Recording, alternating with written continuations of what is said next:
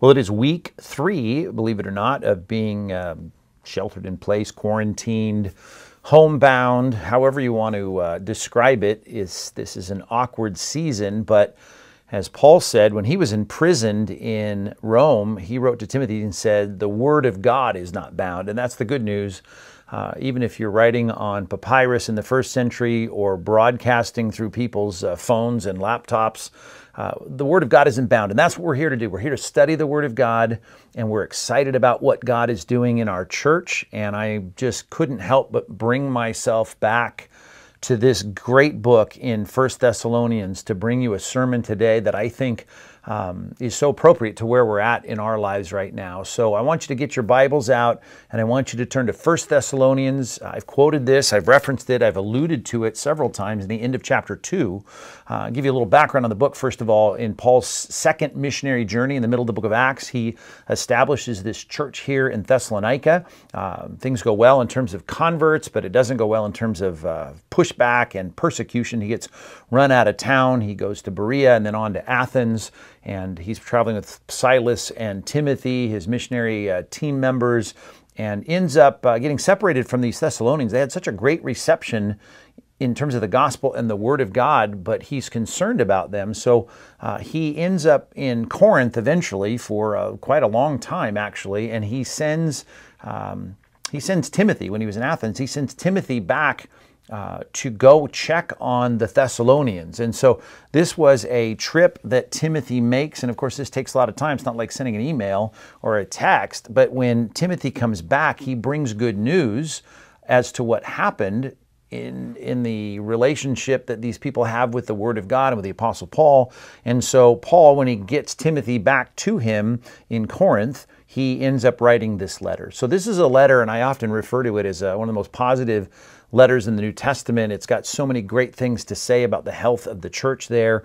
And I so love our church and feel like we're in such a good place spiritually in so many ways that I just can't help but think of this book when I think of where we're at.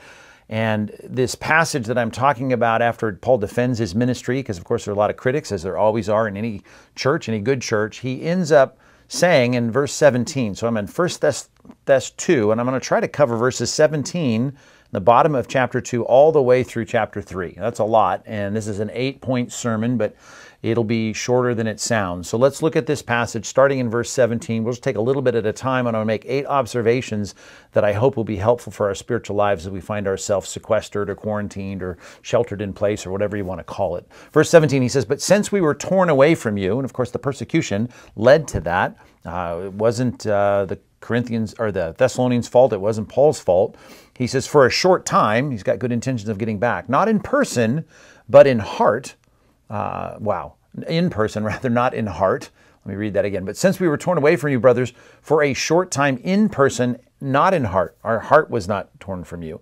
He says, "We endeavored the more eagerly and with great desire to see you face to face. Because we wanted to come to you, I, Paul, again and again, but Satan hindered us. For what is our hope and our joy and our crown of boasting before the Lord Jesus at his coming? Is it not you? For you are our glory and joy." I've quoted that a few times throughout this ordeal, this crisis, this COVID-19 crisis. But I want you to recognize, and I don't want to make too many observations in this last paragraph, but let me at least say this, that Paul recognizes here the value of these spiritual kin, his spiritual family, the church family at Thessalonica. And if you're taking notes, and I want you to, I would jot this down. Paul is doing this to the Thessalonians. I want you to do this to your church family, but I put it this way. Number one, you need to affirm your love for your church family. He does that here. Let's look at the very first phrase, verse 17. "We were torn away from you, brothers." Did you know that brothers is the most frequently used word, over 300 times in the New Testament, for how we relate to each other, that we are considered family? That's the picture here. And that's why I put it that way in my notes, that we are affirming our love for our church family, like Paul is. Even the word disciple, which I often say is one of the most frequently used words in the New Testament for people who we would call Christians. Christians only used 3 times in the New Testament, and it began as a pejorative term, but the word Disciple, learner, very important, very central in the New Testament, but here's a word used even more. He calls us brothers over 300 times. This is our family. This is our spiritual family, and he's affirming his love for them and calling them, look at this in verse 19, our hope, our joy, and our crown of boasting before our Lord Jesus at his coming. Paul expresses this kind of deep desire to be with the people of God, even though he cannot be. And he's reminding us, by the way he so values the people of God, that we as Christians are not independent, we're not solo, we can't be seeing ourselves or even defining ourselves just merely as individual Christians. You might be an individual Christian, of course you need to be, and have your own relationship with God, but I don't even like the phrase personal relationship with God, because we are, even though we have a personal relationship with God, we are together as a family. You're given to a particular family in a particular place, much like these folks were in Thessalonica. They were there together to interact with one another. As Paul wrote elsewhere to the Corinthians, you're like a body, and every part of the body is necessary. As he says in 1 Corinthians chapter 12, verse 21, the eye can't say to the hand, I have no need of you, nor again the head to the feet, I have no need of you. On the contrary, verse 22, the parts of the body that seem weaker are indispensable. Every part of the body is important. So we need to understand the essential role of the church in your Christian life. And you need to realize how significant that is. And Paul has already spent time in this letter affirming that love for them. Look back up at 1 Thessalonians chapter 2, verse 8. He says this, so being affectionately desirous of you, we were ready to share with you not only the gospel of God, but also our own selves, because you'd become very dear to us. There's just a great statement of the way that he wants them to understand his love for them. And he proved it clearly. And look at the next verse, in verse 9 of chapter 2. For you remember, brothers, that our labor and toil, we worked night and day that we might not be a burden to any of you while we proclaim to you the gospel of God. He proves it by his deeds. He says it with his words. And we need to understand how important it is that we love one another. This picture of this brotherly love is so important. As a matter of fact, we owe it to one another, even if we don't know each other as well as we should, even if we don't feel like we're as close and friends with everyone in our church. We have an ongoing debt. Let me read this passage, Romans chapter 13, verse 8. Owe no one anything. In other words, don't have any debt that's outstanding that you haven't paid, any past due bills on your kitchen table, except, here's the past due bill that you ought to feel, except to love one another. That's a great statement. I remember buying my first condo, and I had the owner carry a second on the condo, and then he handed that second to his kids. So I'm paying his children every month, because the father took this debt that I owed him and he gave it to his children, and now I had to pay them every month. That's really the picture of the Christian life, right? You and I owe God everything. The triune God we should be faithful to, loyal to, devoted to, sacrificing for the rest of our lives. And yet he's taken that debt and he's transferred it to the church. And your church, you ought to feel that indebtedness of love. You ought to feel the essential nature of that church in your Christian life. And I'm telling you that as Paul did here, you need to affirm your love for your church family. What words can you express today? What deeds can you do to show the value that you have for the church? So important. Number 2, verses 1 and 2 of chapter 3. 1 Thessalonians chapter 3, verses 1 and 2. Therefore, he says, when we could bear it no longer, because this just continues on, that chapter break really comes at a bad place here, it seems. Therefore, since we could bear it no longer, he says, we were willing to be left at Athens alone, and we sent Timothy, our brother, God's co-worker in the gospel of Christ, to establish and exhort you in your faith. He took a great risk here, sending his comrade, his true son in the faith, as he calls him, Timothy, and he sends Timothy to those Thessalonians. Note this now, just for the sake of communication. He wants to know how they're doing. He said we couldn't bear it anymore. We needed to communicate. And the way you communicated in the ancient world is you sent a letter with a courier, and in this case, Paul took Timothy, and at great sacrifice to himself, he let someone go who was probably the most comforting, the most helpful and useful friend in his life, co-worker in his ministry, and he said, you leave me here in Athens and take that trip to Thessalonica and bring them this letter because I need to communicate with them. Philippians chapter 2, verse 19, just want to show you how valuable Timothy was to Paul. He said, I have no one like him. He talks first about the same thing that happens in Philippi. He says, I'm sending Timothy so I can be cheered of the news by you. I need to communicate. For I have no one like him, verse 20, who will be genuinely concerned for your welfare. For all seek their own interests and not those of Christ. That's the general default position of most people, right? To care for themselves. But you know Timothy's proven worth and how as a son with a father he has served me in the gospel. Think about that. Here is this tight, close relationship, and he's saying, I'm going to do without that for months as I send Timothy to you, as you host him there, as he gets information and you send information back.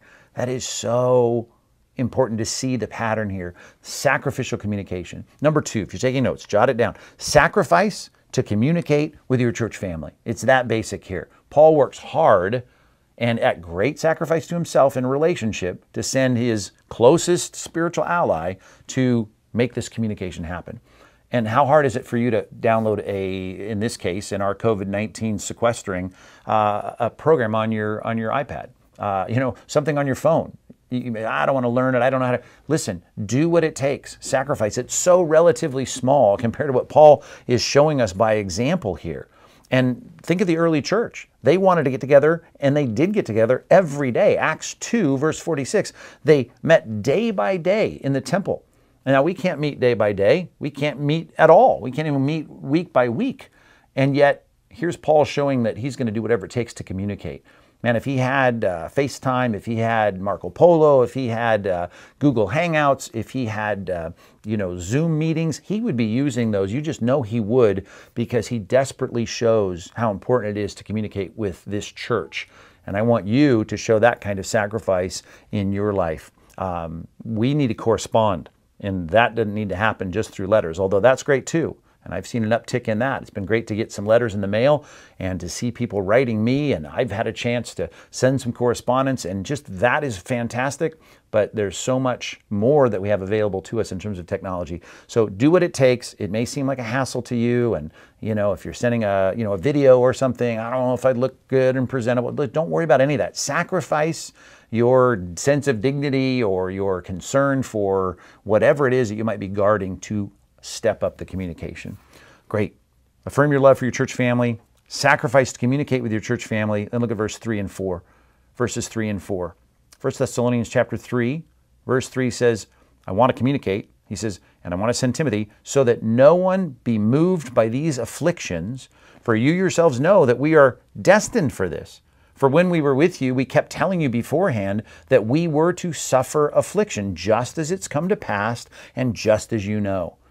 You may not get this in the prosperity churches, but I hope if you've been here at Compass Bible Church or in any good Bible teaching church, you've heard that we are going to, in this world, have trouble and tribulation. And here's the trouble. Here's some of it. And the Bible says that we should not be shaken by any of that. Matter of fact, Jesus says in Matthew 24, verse 6, when he talks about the problems that are going to come, the wars and rumors of wars, he says, see to it that you're not alarmed. Do not be alarmed. And so in your life and my life, I want to make sure that we have that perspective. Even as he speaks in Luke 21:11 about pestilences and diseases. Here we have a disease, the worst in our lifetime in terms of how it's going to affect our economy and how it's affecting our lives. And our lives are completely disrupted by this. And some people are asking me, and one of the biggest questions and most common questions I get is, why would God let this happen? And I try to remind people, this is what I've been telling you. This is what the Bible teaches. We're going to have in this world tribulation. But the biblical optimism is, but take heart, I've overcome the world. That, by the way, is John 16:33, and I quote it often. In this world you'll have tribulation, but take heart, Christ said. I've overcome the world.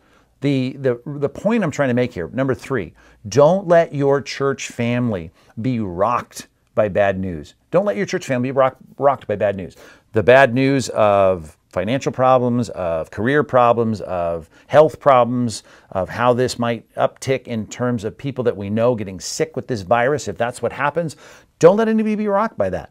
We need to realize that trust in God and His prophetic promise about problems in this world, including diseases in this world, should give us a sense of calm. We know that the world is going to be filled with these kinds of things. Our trust in God should overcome our fear. I quote this one a lot too, but Psalm 112, verses 6 through 8, one of my favorite passages, it says, the righteous will never be moved, verse 6. He will be remembered forever. God and that righteous person, they had that connection. And he is not afraid of bad news, verse 7. His heart is firm, trusting in the Lord. His heart is steady, and he will not be afraid.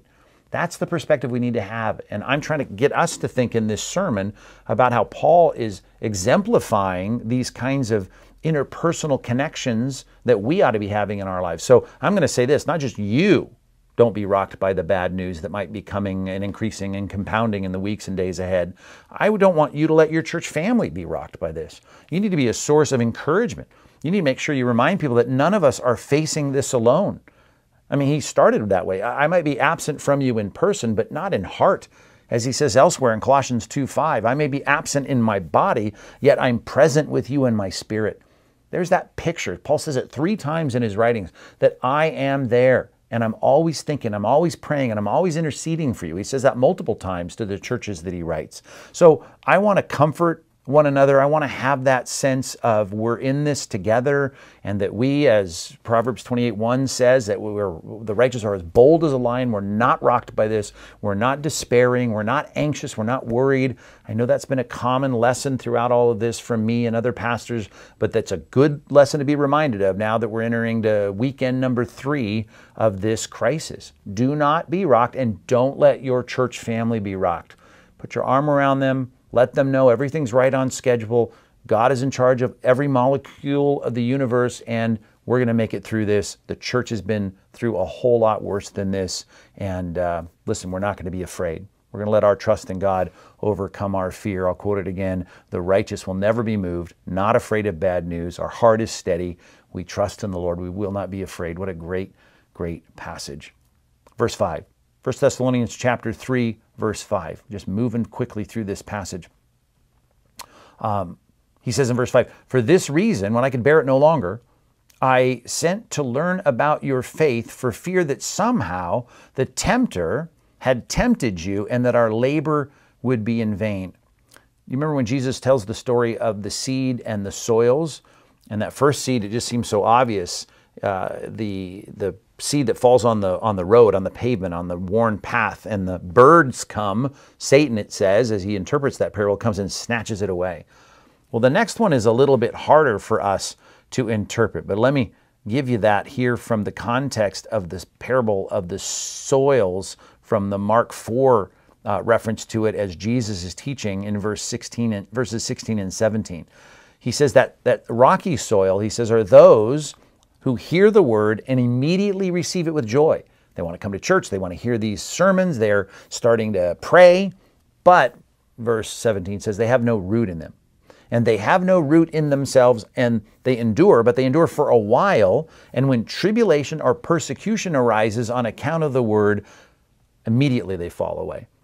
And again, we don't see the detail of Satan coming and plucking it just immediately out when they hear it out of their lives. But here, clearly, you can be assured, as this passage says, when someone who looks like they're on track with Christ hits a tribulation or a trial, in this case, in our case, a bad time financially, health-wise, in terms of their social disruption, if their faith is going to be rocked, Satan is certainly there to take whatever phony faith, whatever surfacey faith that has no root, and to pull those people away. And so we need to make sure that we're caring about people's spiritual health, that they're getting through this trial and not being like that second soil that's the rocky soil that because of persecution, they go, well, I was into all this when things were good, but I'm out of it now. I put it this way. Number 4, care most about your church's spiritual health.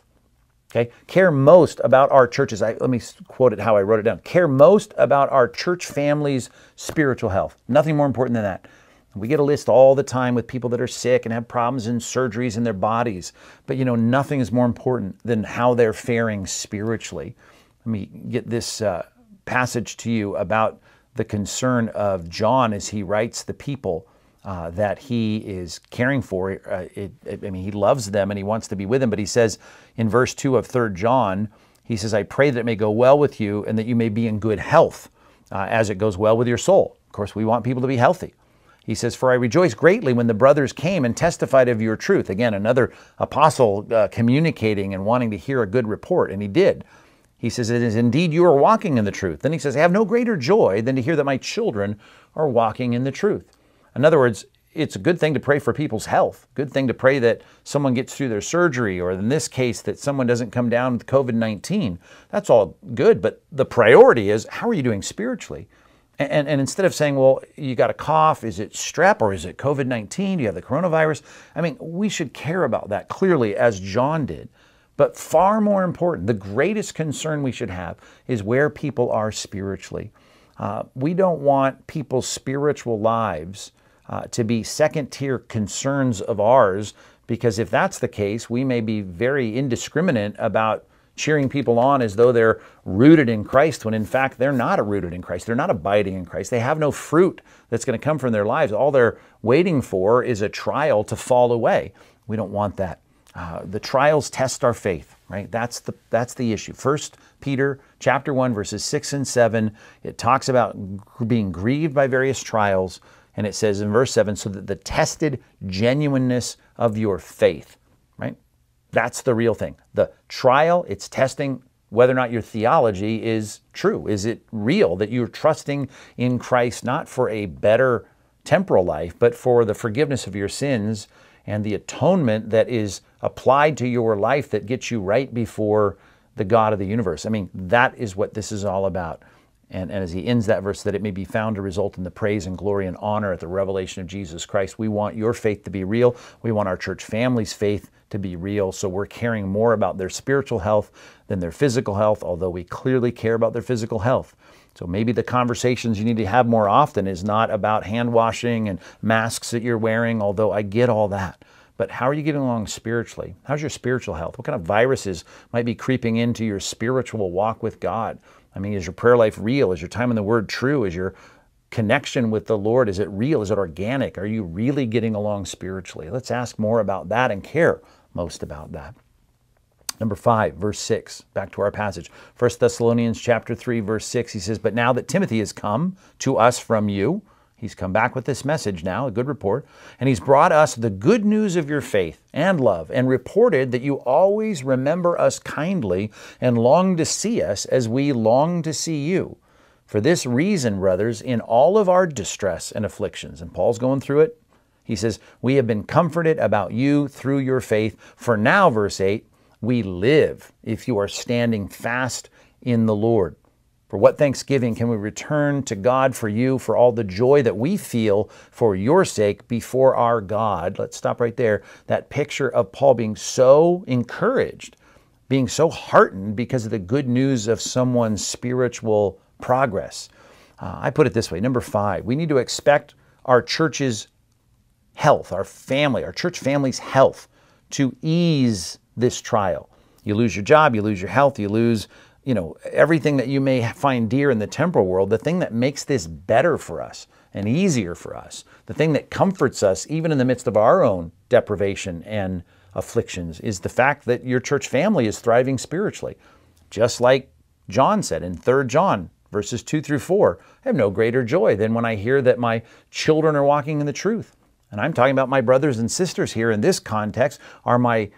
Is my church family thriving? And if it is, you know what? That brings me joy even in the midst of the problems.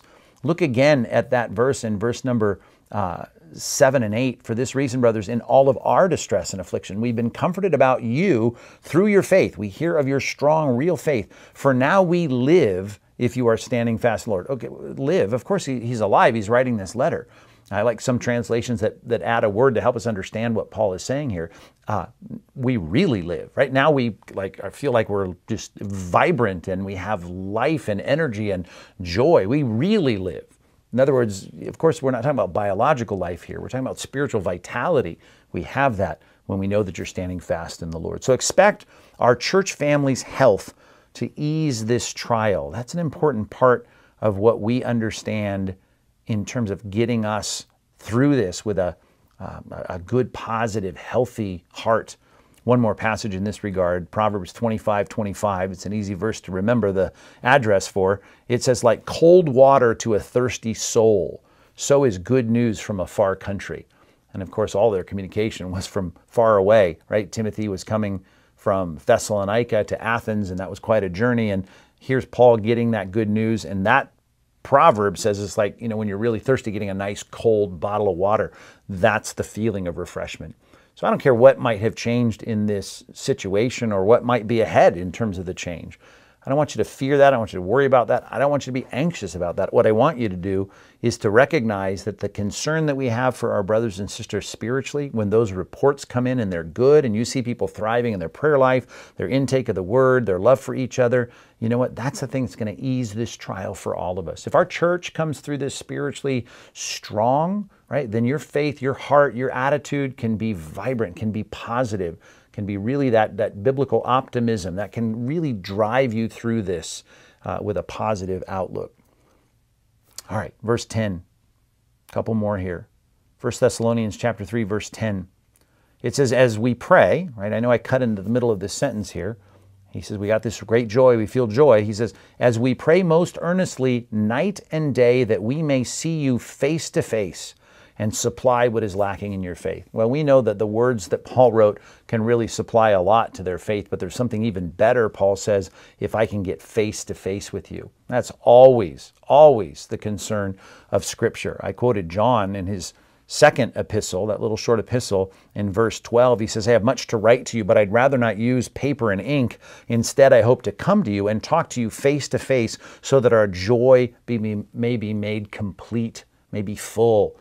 They can be overflowing with a good attitude. Paul feels great joy that he's hearing a communication with someone, but face-to-face is far better. And I guarantee, even if Paul had all the technology that we have to have Zoom meetings and FaceTiming and all the things that we do, I guarantee he knows, and we know, we can testify to the fact there's something very different about being together, being able to hug each other, be able to have a small group when we're in a circle in the presence of each other. So I put it this way. Number 6, you ought to specifically pray specifically for our joyful face-to-face reunion. That day's coming, right? Well, this isn't the end of the church. Church's going to meet again, and you ought to be praying for that. Just like Paul says, I can't wait for it. He says, we pray most earnestly, day and night. He says that we may see you face-to-face. Matter of fact, let's read the next verse. He carries on with this. Now may our God, verse 11, and Father himself and our Lord Jesus direct our way to you.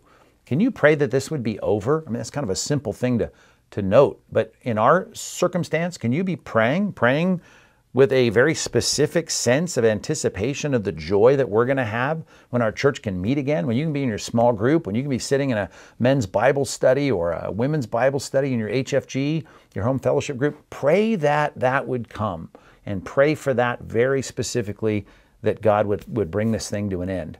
And so we look forward to that. You should be praying about it. Paul was praying about closing the distance, that distance of communication through letters and reports. All right, verse 12. He says, and the other thing he's praying, not only that we can be face to face again, he says, and may the Lord make you increase and abound in love for one another and for all, as we do for you. That's just a great line right there. Let's just ponder that. The idea of Paul saying, I want your love to abound. He's already praised them for the way that they love each other. No one needs to write you about loving each other. You know how, but I pray that you'd love each other more and more. And here it is again, reiterated, that I want you to abound and increase in love for one another. So I put it this way. We need to pray, number 7, for more genuine biblical love. Love that's not just words, right? Words are important and they're good, but they need to be backed up and they need to be expressed even by the things that we do. And so we need to be thinking creatively about how to put our love into action during this time. I like the way Amy Carmichael put it. It's a quote. It's a good one. It says, you can give without loving, but you can't love without giving. And so we need to make sure, as 1 John 3:16 and 17 says, that just as Christ laid down his life for us, we ought to be willing to meet whatever needs that we can. He says, if anyone has the world's goods and sees his brother in need, and that's a practical thing in the midst of this crisis, yet closes his heart against him, how does the love of God abide in him? Right? We can give something with a bad heart and really not love, but we can't love and not be driven to give. Real love is defined that way. And by the way, I might add, and I've been talking about both of these things throughout this crisis, as it says there in verse number 12, may the Lord make you increase and abound in love for one another, that's the church, and for all. So it's got to go not only to our church, but also outside of our church. That's why I wanted you to make that Brady Bunch grid of 8 squares that surround you and say, who are those people and how can you care for them? And as it says in Galatians chapter 6, as you have opportunity, let us do good to everyone, but especially to those who are of the household of faith. So your first priority, obviously, is to care for your brothers and sisters in Christ who are in this church, who are part of Compass. But beyond that, you ought to be looking for opportunities to serve those around you. And I hope you're doing that.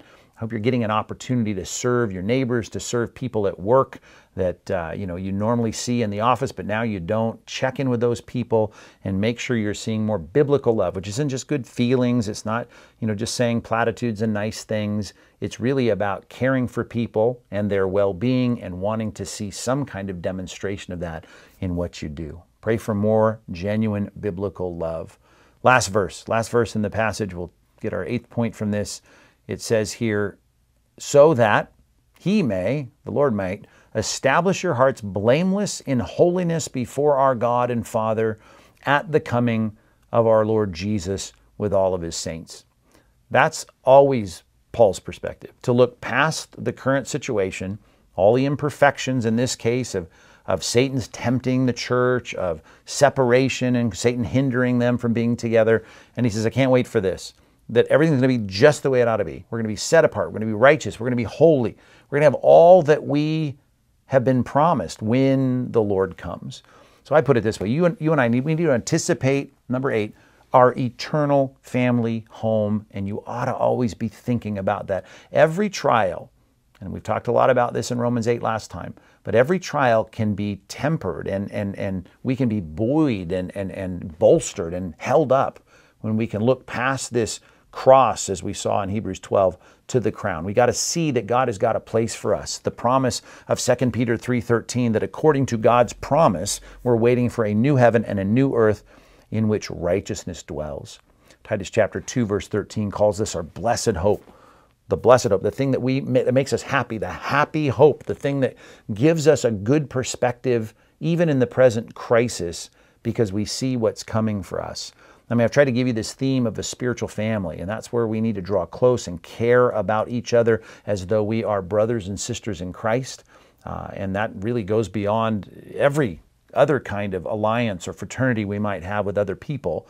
And the Bible then says what's going to make this even better is when this spiritual family gets its spiritual home. And the New Jerusalem, Revelation 21, 1 and 2, comes down out of heaven like a bride prepared for her husband. That new heaven and new earth, that's coming. It's on the way, and it's something that should make us feel as though any trial can be endured because we know what's coming. There's nothing, Romans 8:18, one of my favorite verses, there's nothing in the present current crisis here or in any other crisis that's worthy to be compared to the glory that's going to be revealed to us. So keep your attitude positive.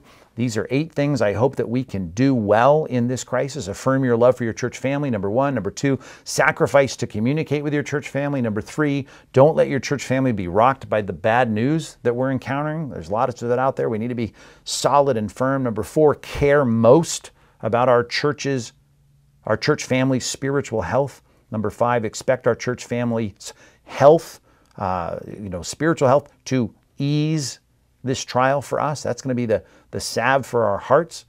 Number 6, pray specifically for our joyful face-to-face reunion. I hope that's a natural, that you're already doing that. Number 7, pray for more genuine biblical love. Number 8, anticipate our eternal family home. It's coming. Love 1 Thessalonians, letter from a very complimentary apostle to a good church. I'm so thrilled to be able to bring you messages on video. I really am. I wouldn't want to be at any other place. This is the church I love. It's a good church, and I love bringing you this kind of information because it's the hopeful perspective we all ought to have. So hang in there, guys. Week 3. Let's hope there's not too many more weeks to go, but we're praying for your spiritual health. That's the most important. We do pray also for your physical health, and we look forward to having you in small groups, in Zoom small groups this week, discussing this sermon. We're going to get those questions out to you, and I hope that it is an edifying, encouraging week as our church demonstrates the biblical love we've been studying here in 1 Thessalonians chapters 2 and 3.